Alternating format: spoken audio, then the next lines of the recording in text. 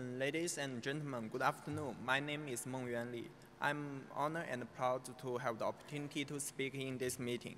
The title of our paper is When CSI Meets Public Wi-Fi, Inferring Mobile Phone Password via Wi-Fi Signals. This work is done by Mengyuan, Yan Meng, Junyi Liu, Professor Haojin, Professor Ruan from Shanghai Jiao University, Professor Xiaohui Liang from University of Massachusetts at Boston, and Professor Yao Liu from University of South Florida. I would like to begin with the research background. Nowadays, smart mobile devices are everywhere. Smartphones, tablets, and many other smart devices have become an indispensable part of our daily life. At the same time, mobile payments is in fashion, such as Alipay, WeChat Pay, and many other online bank apps. With the help of those online payments, people are able to be free from cash or credit cards. Going out with only a mobile phone is enough. Those online payments function including the quick pay in market, money transfer to their friends, and many other online payments such as game payments. Take Alipay as an example. In year 2015, it has more than 900 million users, and per day it will have 100 million transactions. The sum of 2050, it has $1 trillion transactions. So, how to keep online payments secure is really important. There are mainly three ways in industry to help protect online payments. The first way is encrypted transaction. All transmission between user and the server is encrypted by TLS and SSL. Because this encrypted transmission, even a malicious Wi-Fi hotspot cannot steal the user's password via analyzed network traffic. The second is a 6-digit password. For Alipay, WeChat, and many other online bank apps, a 6-digit password is required every time people buy something online or transfer money to their friends. So this can make sure that users' money is safe even if the user lost his phones. The third is a limited password attempt times. Too many wrong passwords will lead to a account lock. Combining those three methods, mobile payments was regarded as secure enough way to protect money transfer online. However, if someone can steal the password in this process, the whole process becomes dangerous. We began to wonder what we can do to steal the password. Because the encrypted transmission, steal password will analyze traffic seems impossible. Then we focus on keystroke inference methods. There are many keystroke inference methods, including those methods in CCS, and but unfortunately, their assumption cannot hold in mobile payment scenario.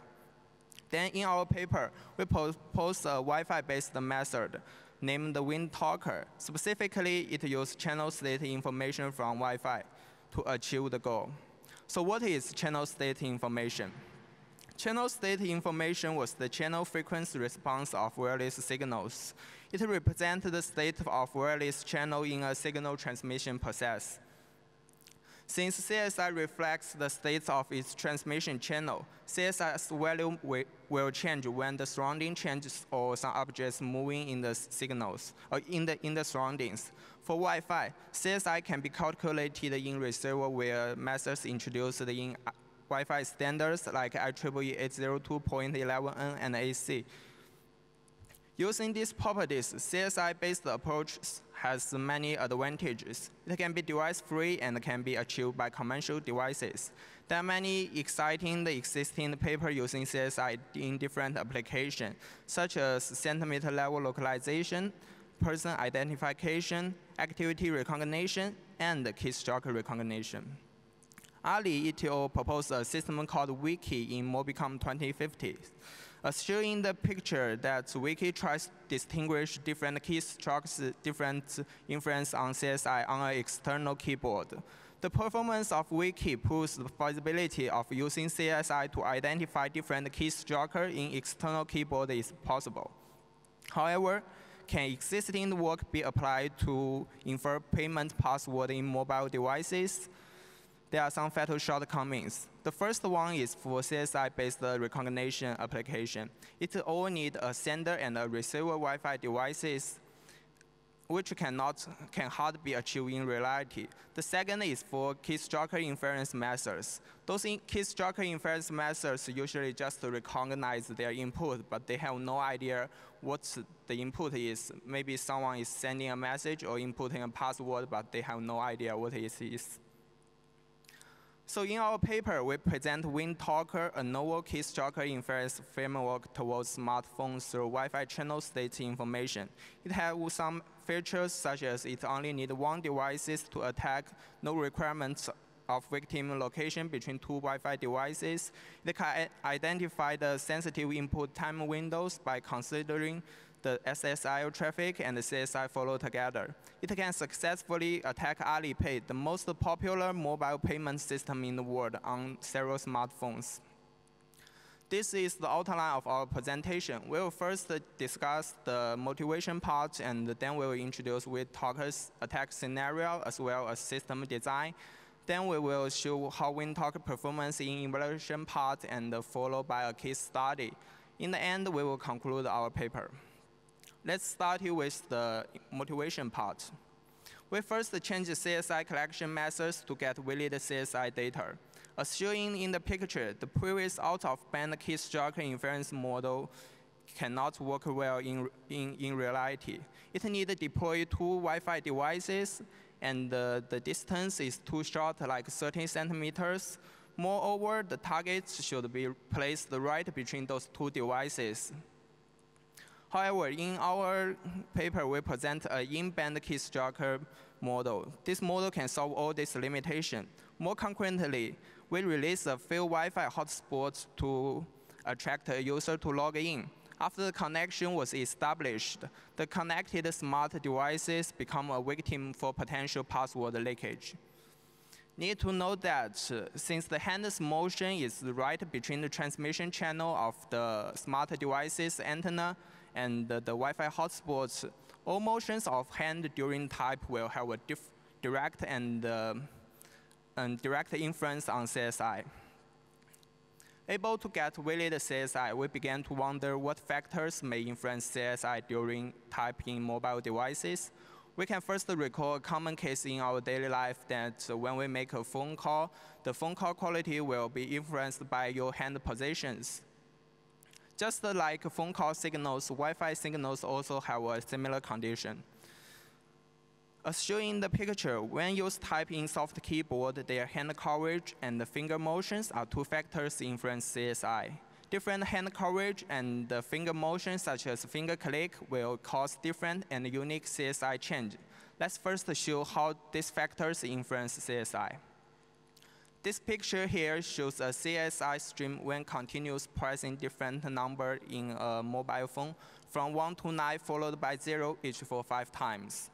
When type different numbers, the hand coverage will change. When we continue types the same number, finger will click. In this figure, it can be seen that the different coverage when type different numbers lead to different fluctuation range of the CSI value. When we magnify the CSI change in that figure, experiment shows that finger click has a more direct influence on CSI since it will introduce some sharp convex, which corresponds to the quick click's influence on multipath propagation. We can find that finger click in same number are similar, while CSI shape in different key number differ a lot. The experiment showed hand coverage and the finger motion will have a unique pattern for different keystrokers. Using CSI to infer users' keystroke in mobile devices seems possible. Then we will introduce how our system WinTalker steals users' online payment password by CSI. We will first introduce WinTalker's attack scenario, which include the device it needs and the attack scenario. The picture here shows a real-world attack scenario in a cafe shop. Attacker first hide a computer and release a failed Wi-Fi. The victim finds our failed Wi-Fi and may be connected to it. Then WinTalker works quietly. It records the CSI between mobile phone and the Wi-Fi hotspot. Beyond that, it will also record some traffic data.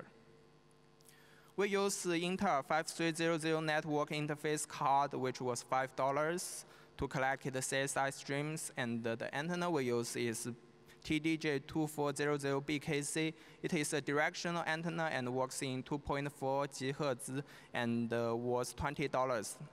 The total cost of our devices, except a normal computer, is only $25, which means that WindTalker is really a cheap attacker. Then let's see how WindTalker works, and this is WindTalker's system design. In order to make the whole system comprehensive, we need to handle 4 challenges.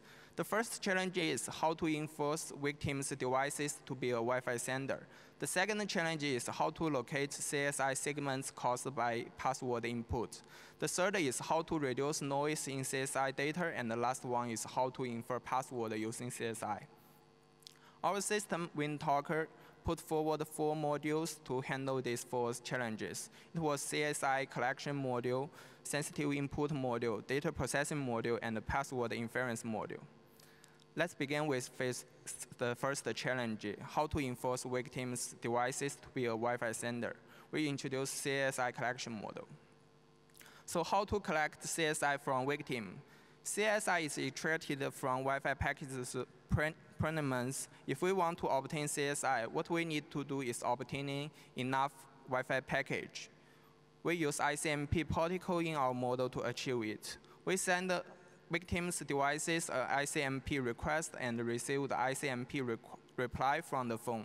We also adjust the ICMP rate to about 800 packets per second, and after that we can get CSI data of 800 Hz. Note that all operation can be done without the victim's awareness, since it will only cost a little network traffic, about 70 KB per second. After that, the second challenge is how to locate the CSI segments generated by password input.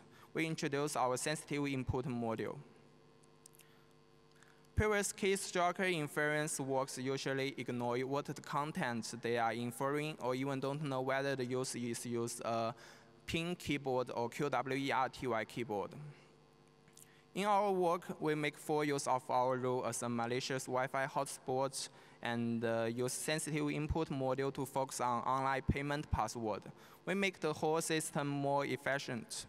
We construct this model based on the following observation, that when users log in an online payment platform, the phone will connect it to payment server. The server's IP address can be used to indicate an ongoing payment. Then we collected some popular payment platforms' IP address as a sensitive pool and use this sensitive IP pool to determine the started and the end time of online payment.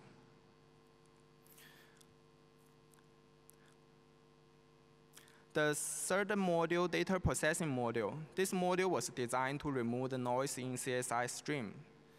We first used directional antenna to remove the noise caused by other people's moving in the public place. In our experiments with 2 additional people moving around, we can see from the left picture, when we use omni antenna, the CSI waveform was dizzy and one cannot see any CSI keystrokers. If we use directional antenna, the result was more obvious. Then we use some signal processing method, including use a low pass filter to remove the most burst noise, and then we handle all 30 CSI streams by dimension reduction using PCA. We can see the results in the figure below. After choosing suitable PCA components, the keystroke waveform was more distinguishable. Then comes the last module, password inference module. This module can be divided into keystroker extraction and keystroker recognition. Well, the rest of the thing is easy to understand. We first extracted waveform change caused by keystroker. For CSI PCA waveforms, we adopt another filter to make the waveform more smooth. And we divided the waveform into many small segments and calculate each segment's variance. The segments containing the keystroker usually have a high variance.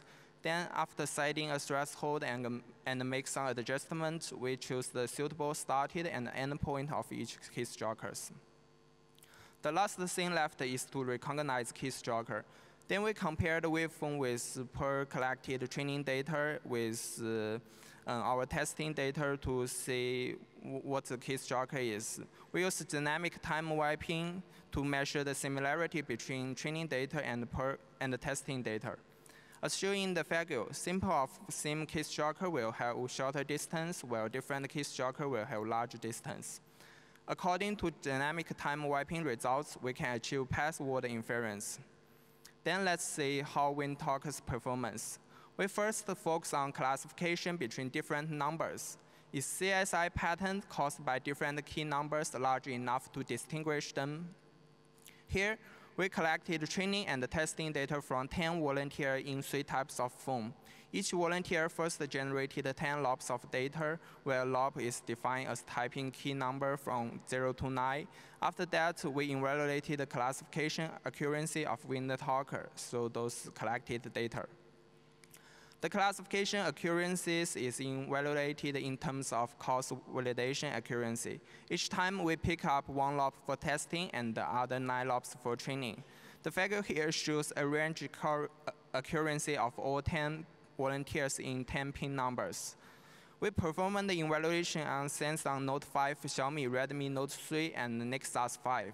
WindTalker achieved a range accuracy of 80 to 73% and 64%.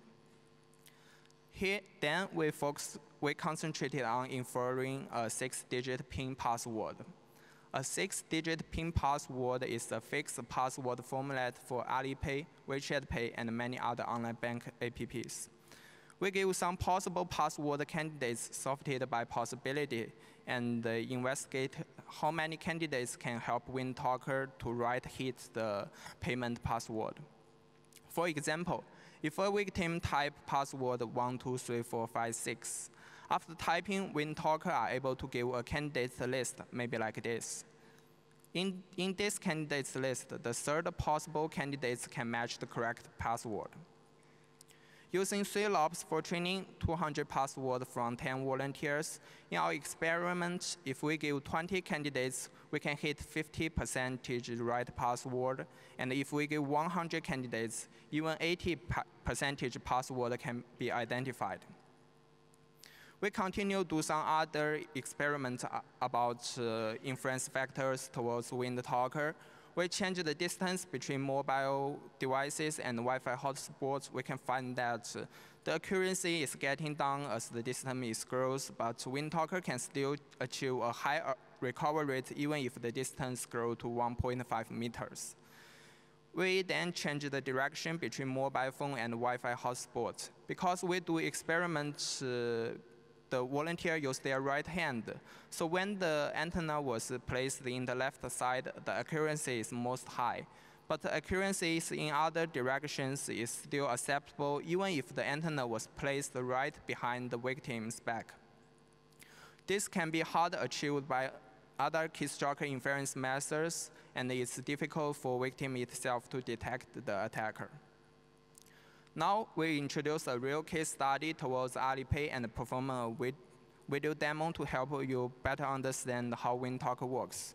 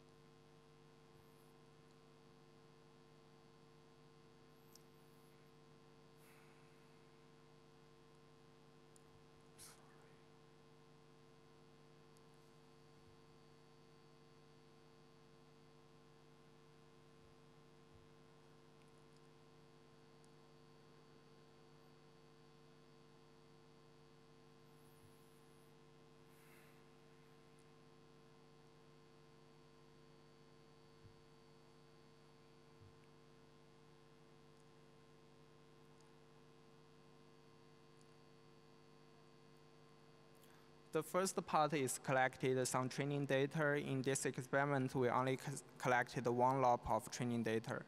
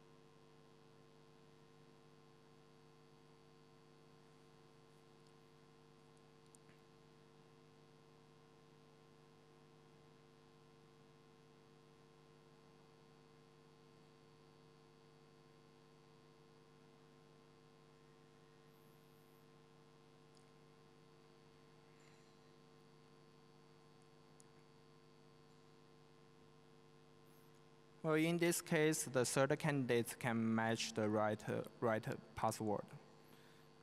Yes, problem. So the case study towards Alipay include 10 password tests. The results shows if we give 50 candidates, 7 passwords can be right identified. Finally, we conclude our work by introducing limitation, countermeasure, and conclusion. WinTalker has 3 limitations. The first limitation is hardware limitation. In the experiment, we use Intel 5300 NIC to collect CSI data. It's a cheap device which only worth $5, but it will crash sometimes. The reason why it crashes is because some problem in its drivers. But if we want to fix it, we need to cooperate with the Intel company. The second limitation is a fixed typing gesture. Too quick type or strange hand motion or disturbance nearby, such as you type near a USB fans, then WinTalker will not work very well. The third limitation is user-specific training. In the real-world experiment, it's hard to adapt others' training data to use the WinTalker to infer the password. But in the paper, we introduced several methods, including text captions and plain content analysis to handle this limitation. Need to note that the last 2 limitations are a common assumption for those set channel-based keystroke inference attacker. There are also some countermeasures, such as random layout of keyboard after every click, or change typing gesture by victim itself, although it sounds strange. The last countermeasure can be done by preventing the collection of CSI data in CSI collection module. Then we make a conclusion. We present WinTalker an interesting attack that using physical layer information to attack application in the upper layer. It's expected to have a broad potential application for password inference in mobile devices. Encrypted traffic analysis plus CSI analysis should be cool in the future. The future work is mainly about that in our work, the CSI collection model is not reliable sometimes, so we may try to use USRP to enhance it. Thank you for your listening. I'm ready to take some questions now.